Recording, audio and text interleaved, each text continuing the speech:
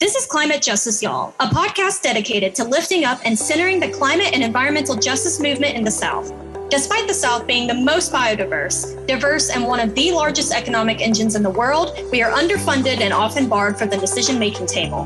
Because of that, we decided to pull up a chair and amplify the stories of communities in the South hit the hardest by the climate crisis.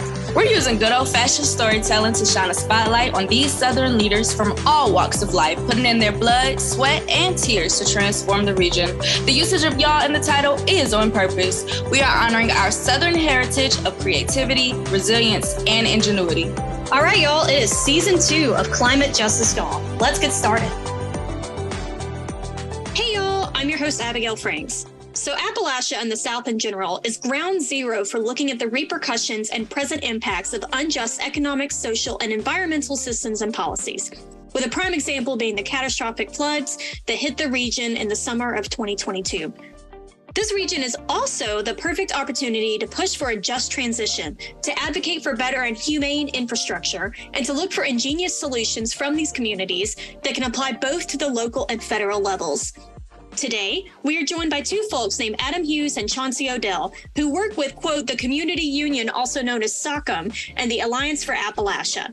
In this episode, we'll talk about the importance of remembering the past, fighting for justice in the present, and reimagining the future. Climate justice, y'all. It's real, it's here, and it's about time we listen to folks like Adam and Chauncey about the importance of a just transition for the South and Appalachia. Thanks. Let's get started with the show. Adam and Chauncey, what y'all are saying about like how some problems like environmental injustice needs to be dealt with on the local and federal level. And that's so important. And it makes me think of these, like massive legislations like the New Deal, Green New Deal, the Inflation Reduction Act just passed Senate. We'll see if it actually goes through the House. But things like that, it's all tying together, especially into the theme of this episode, which is reimagining the present and the future. And when it comes to a just transition, Appalachia / the South is kind of the ground zero for looking at a post-fuel, fossil fuel economy. And I know I'm preaching to the choir when I say that, especially for single economic, that was a better terminology you said, Adam, but basically having a single economy just isn't sustainable. So can y'all talk more about what a just transition for Appalachia would look like? Yeah. And I know that's a super broad question, so take it apart as much as you want. Well, here, Abigail, I would actually be interested to hear Adam's answer on this, because I know that he is doing work, particularly with the Clear Fork community and different things about, what a just transition can look like. Essentially, the creation in the ashes after the destruction of what's been left behind. So. I mean, I can touch on some thoughts, but I'm really interested to hear what you have to say, Chauncey, as someone who, unlike me, grew up in Appalachia and is thinking through on a day-to-day basis how to do better by your own community and what you want the future of your community to look like. And I think there's power in that I don't know that I can really match. We were just talking about how we are experts in our own experiences, Chauncey. That's right. You all got me. Okay. Well, I'm first. Yeah, I think really thinking and dealing with these legacy costs of coal is really important. Thinking through what it has meant to have decades of communities being grown in a certain way, and how do you support the growth of a diversified infrastructure. I think sometimes these conversations start as being kind of how do you grow businesses first, or how do you fund entrepreneurship first? And I think one of the things that we continually butt our heads against is the idea that, it's hard to be an entrepreneur in a place with no broadband access, in a place with crumbling road infrastructure, in a place that's had a continuous population decline over decades and decades. And the very first thing is not how do you help people start small businesses. The first thing is, how do you invest millions of dollars in these communities that have given so much to update their infrastructure? Get every single person a good internet connection. Fix every single road and make sure that they're accessible. Fix all of your legacy pollution problems. Make sure that every single community gets good water and is connected to a good water source, which people in communities in Kentucky have been fighting for decades.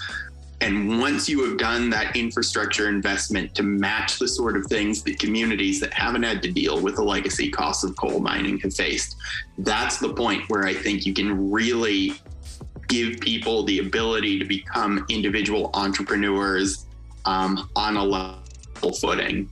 I think just one more important point that I would make is that so often this conversation is based around how do we help people who have lost their jobs in the mining industry. And I think that's important. I think we need a good just transition for coal miners. But I also want to recognize that coal mining is a very masculine industry traditionally, that it's primarily men who have worked in the mines historically, not wholly so, but a just transition that focuses only on the miners is leaving out so many people who are not coal miners, leaving out the economies of care that I think what I have seen in the Clear Fork Valley is that so many of the organizations now are being led by women who have deep community ties and who do not get a lot of support in the same way that we think about, well, how do we help these miners train for other jobs? So really having an approach that makes sure everyone is included is so important in the just transition conversation.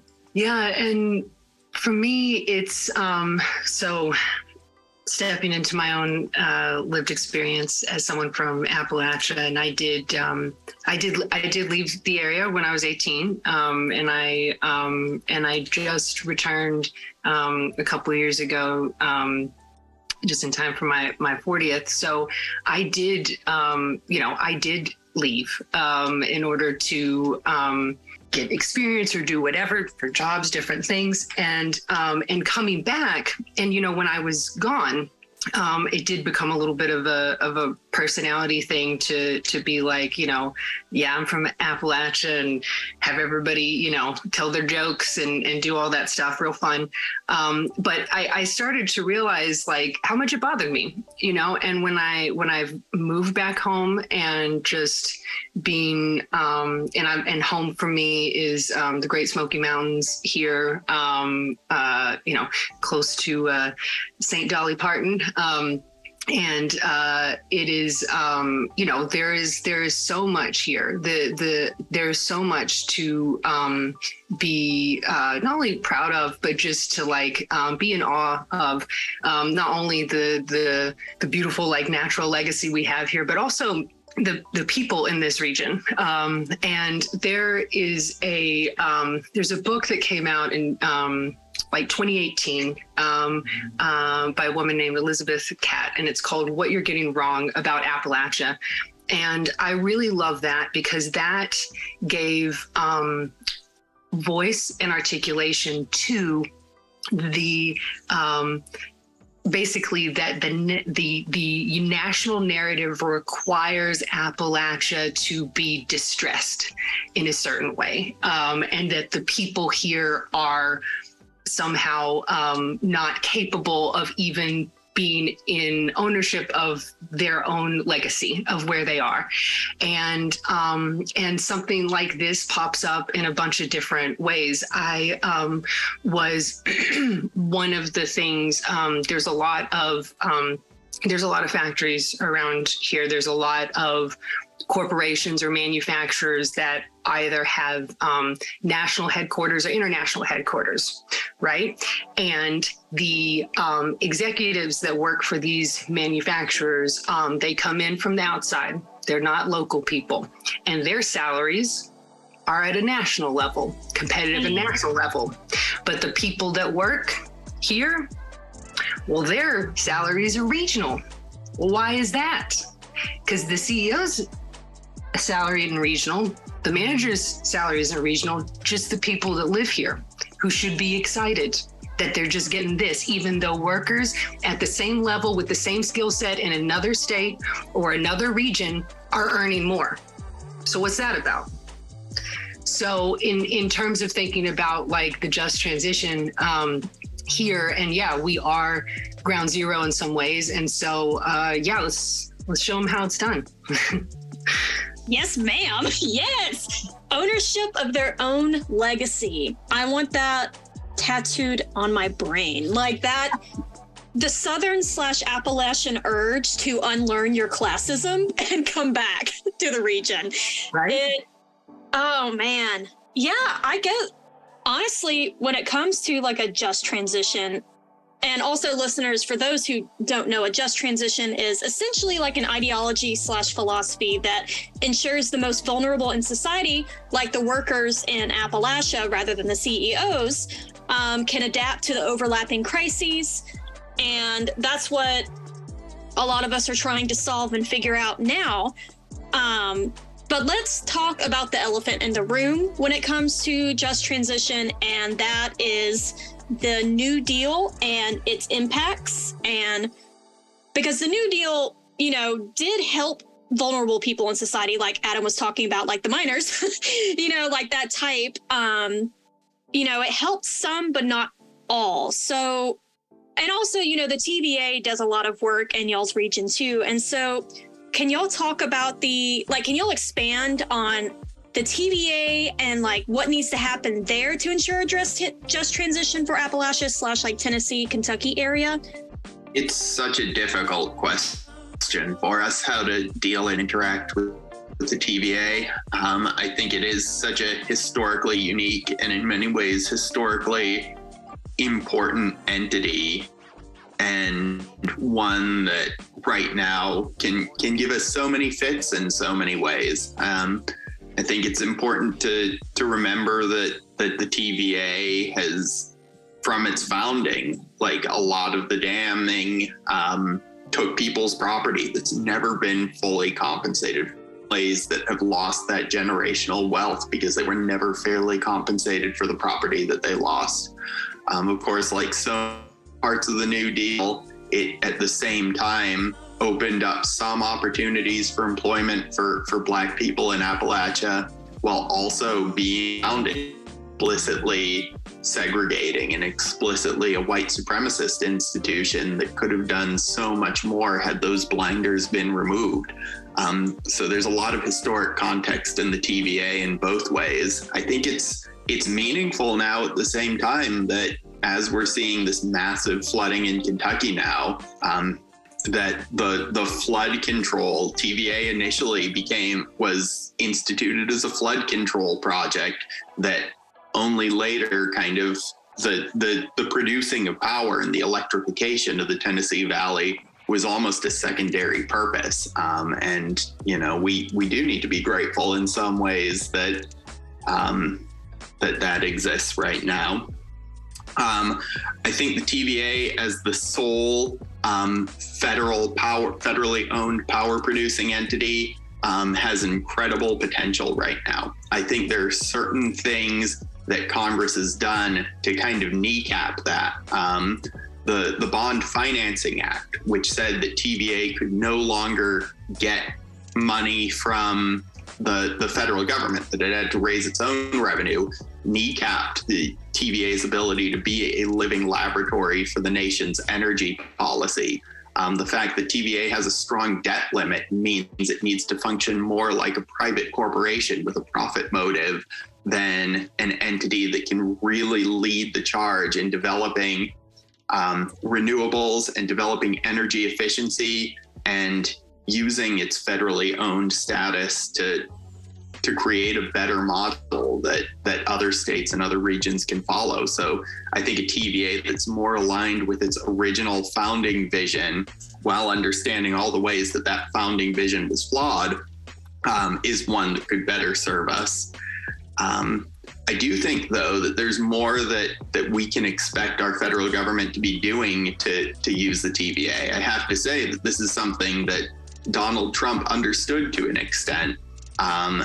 when workers from the IFPTE, the International Federation of Professional and Technical Engineers, were threatened with outsourcing. First of all, we were trying to support them on the ground because TVA was trying to effectively bust their union. But at the same time, I think the last administration, the Trump administration, took a very negative tact on this. They viewed the outsourcing as a sort of anti-immigrant measure, and they thought this was important because they wanted to keep American jobs for Americans, which I think is a nasty framework in any circumstance.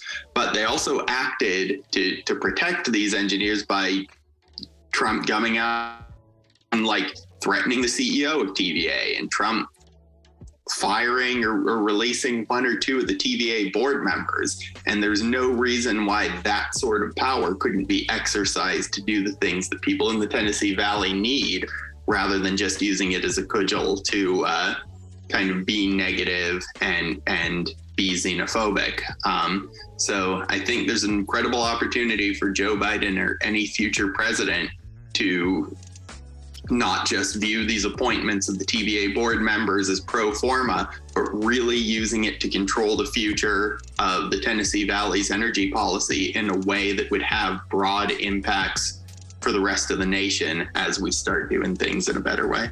Yeah, I mean, I just learned a whole bunch about the TVA and all that stuff. And, at least Trump had the balls to kind of do whatever, you know what I mean? Obviously Trump is screwed up on so many different levels, but, I think recognizing the power that people have is vital, especially when it comes to kind of, getting policy priorities done and meeting goals and everything. And so, but that being said, before we completely wrap up, I would love to know just a little bit more, if that's okay with y'all, since y'all are clearly wealths of knowledge. Kind of going back just a little bit, talking about clearly this is a holistic and intersecting issue that impacts so many different facets of Appalachia, housing, good paying jobs, rural issues you were talking about, we need proper internet. When it comes to a just transition and also thinking about the existing powers like TVA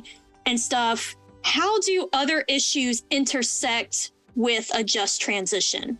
And I'll point this to Chauncey and then Adam, because Chauncey, I would love to know both of your perspectives, but Chauncey, I know you do kind of healing work and everything, and that can intersect in a bunch of different ways too.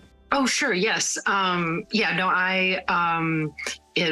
day job is as a therapist and grief support, and sort of in the context of doing grief support and things like that, is the awareness of the fact that the work that is required to build community, that is required to face and we are in the Bible Belt, so I'll use the example to face the Goliath of systemic oppression and things like that. That one of the things to keep everybody going is the recognition of the and, right? That there are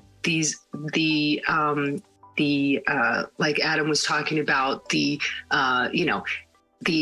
not being paid fairly for the land here has the ripple effects of not being able to create generational wealth. The ripple effect of, the river property was cheaper, plus we need access to cheap water in order to keep whatever the turbines cool or whatever is the reason we're doing next to the water.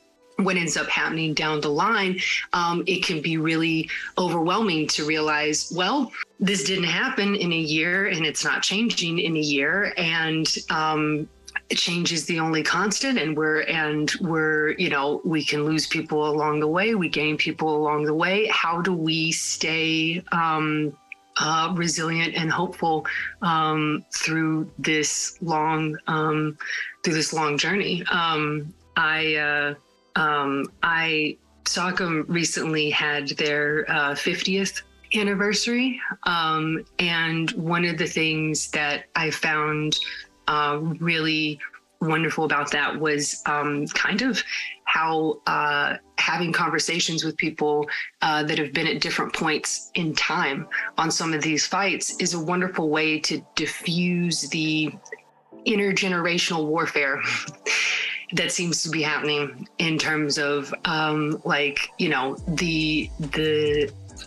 the shape of these problems changes over the years. And while it can be easy to want to blame the I am I guess elder millennial, so it can be easy to be like, the baby boomers dropped the ball. That's not fair. That's not fair. And, but as an elder millennial, I certainly take the clarion call that's coming from the Gen Zers and the little kids that are like, what are you all doing?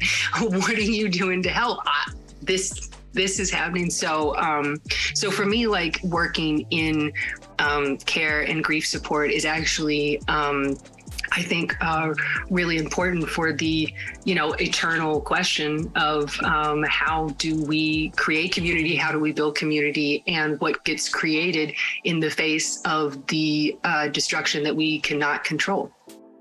Yeah, I think that's so important. I think viewing the kind of compounding crises that we have in Appalachia as a mental and psychic crisis, as well as just one of material conditions, because those are so linked, is so important. And the work that Chauncey does to try to work with people in that situation is inspiring in so many ways. I think one of the things when we talk about the intersecting issues that the climate crisis provokes is housing justice here in Knoxville. SOCM has been working on a project to track evictions in Knoxville, which have gone up to like 140, 150, 160 families every single week getting evicted from their house. And that's only the evictions that are actually filed. We started attending housing court soon after the pandemic started, as that first wave of evictions was happening, and then began a canvassing project to try to inform people about their rights under the housing moratorium that's led to people staying in their house. We're working on a project right now with students in the UT Geography department to track every single eviction that's taken place in this county since the beginning of the pandemic. And we're working with a law clinic to try to establish a right to counsel for everyone facing eviction, so they would have access to a lawyer. At first glance, this might seem completely separate from some of the issues we're dealing with in mining communities. But to me, it all feels like a part of the same issue. First of all, housing stock in Knoxville is aging right now. We have a very old housing stock, in part because this region's monoeconomy for so long has kept a diversified economy, even in Knoxville, from being established. I think we're kind of seeing that happen much later in the game. Aging housing stock means things are falling apart. It means you have an unusually high power bill because your house isn't weatherized and you don't necessarily have the money to do that weatherization. So already we're seeing families get under the squeeze of high housing costs. And then when you see a huge economic shift, there has been no meaningful just transition attempt for the coal producing communities that are kind of north and west of Knoxville. And as those communities have people have moved out of them, and so many of them have shrunk to a tiny fraction of their original size, a lot of people start moving to the city where they think that there might be more opportunity. So you have these compounding crises of fewer people in communities that are rural, putting more and more strain on the people who are left and creating many fewer opportunities, and a huge population growth in the city. And it's not just from people in rural communities moving, it's people moving from California and Texas. It's the fact that the University of Tennessee has expanded their enrollment by 14% over the last decade, which in turn means more student housing needs, which push people out.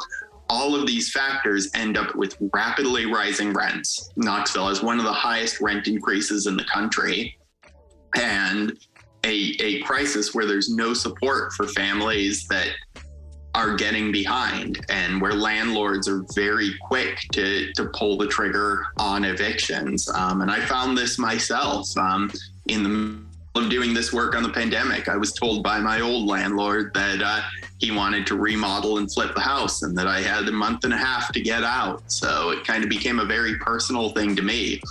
But to me, the housing crisis in Knoxville is not just the result of, first of all, racial inequity, of financial inequity here in the city, but it's also an entire region that has not gotten the resources to create the diverse economy to allow people to stay in the communities they're born in if they want to allow people the flexibility to remain in their houses. And to me, that's a failure of just economic transition for the coal fields, as well as so many other issues. I mean, that right there just highlights the intersectionality of all these issues. I mean, that was a very succinct way to describe such a huge intersecting problem. And, you know, when it comes down to it, if you can't sleep in a safe place, you can't fight for a better future. If you can't eat good food and healthy food, you can't fight for a better future. And if you can't breathe healthy air and have good paying jobs, it's hard to fight for a better future. And so with all these intense issues that we're dealing with, I would love to, even though I could talk to y'all forever because I've already learned so much, I would love to ground this episode and finish by asking y'all what gives y'all hope despite all of this, and what keeps y'all fighting. For me, what gives me hope is, first of all, giving myself the permission to work and be in community with people I respect. Adam is one of those people I've had the fortunate experience of through the Alliance and through SOCM to just meet people that, I just respect beyond belief, and that absolutely is part of it. I think I quoted Mr. Rogers earlier, but I'll do it again. Any situation that's happening, look for the helpers.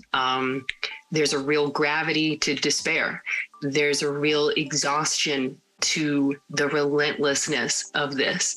And so it's important to remember that as prison abolitionist Miriam Kabe says, hope is a discipline. And so I cultivate it every day. And that is something that I've had to learn how to do, because it is there, and it is, and everything we're doing is worth fighting for. And sometimes it is a day by day, do enough for the day and then pick it up tomorrow. And the last note that I do want to say that I was reflecting on this whole conversation is, sometimes when we're in crisis, we're trying to focus on let's stop the free fall, let's stop the active poisoning, let's stop all of that. And in reclamation of the dignity of this region and things, no, we deserve more than that. We deserve quality of life. It's not just don't kill us. It's also show some respect. And so I think maybe this region also coming to not only that quality of life is as important as all of that. So, I'll pass it to Adam. I've really been inspired by the movement for gender justice right now. I think there's a reason why capitalism has historically been so linked to very limited ways of understanding yourself and your sexuality, and why queer and trans people have been so oppressed. I think once you are boxed in with the way that you can understand yourself, I think it boxes you in a lot of different ways. And I think that there's a whole generation of people beyond just one generation too, people who've been fighting for decades, who have done so much to break down the way that we conceive of our most fundamental selves, I think that does lead people to question in a very real way a lot of the structures that confine you beyond just gender identity. I think things look very dark in a lot of ways for queer and trans people, particularly in Appalachia right now. And I think that everyone owes their solidarity to people who are on the front lines of that fight, because I think it really is a revolutionary thing for people to be doing to throw off the ways that they have been confined. So I get a lot of hope that even though there's strong pushback now, the fact that people are defining new ways of living and new ways of identifying themselves leads to a greater justice and greater flexibility in how we can structure a whole society. And then finally, I just want to talk about one project that I think is really given me a lot of hope, and that's the Gainer Solar Array. In 2016, a dear friend of mine named Gail Ford, who is an older woman who lives in Pleasant Hill, Tennessee, came to me and came to Sockham with the idea that she wanted a community solar array in her small rural Appalachian town. And at the time, I remember thinking, well, this is a great idea, but it's going to be a really huge lift. And I just don't know that that's possible in a place like Pleasant Hill. And of course, she proved me wrong over the course of every time since then. And I've gotten to work with her and Sockham members throughout Cumberland County, to work with TVA, to work with their local power co-op. And we found a good site for this land. We've talked to scientists from MIT about trying to establish like a cutting edge battery storage technology on this site. And hopefully we are within a few months of actually being able to announce the opening of this solar array, which would provide 3 megawatts of power, developed right at home from the sun in Pleasant Hill. The fact that people have been able to be so dogged in fighting for this against all odds in a place that you wouldn't think would have the infrastructure for a project like this just proves to me that if people in communities across Tennessee and across the world are given the tools and given the organizing power to get together and are committed come hell or high water, both of which are literal possibilities right now, that they are going to see a stronger energy future, and one that is community focused, that they can do it. So I hope when the Gainer Solar Array finally opens, I cannot wait to be there and to highlight that as one of the most significant victories I've seen in my time as an organizer with Sockham.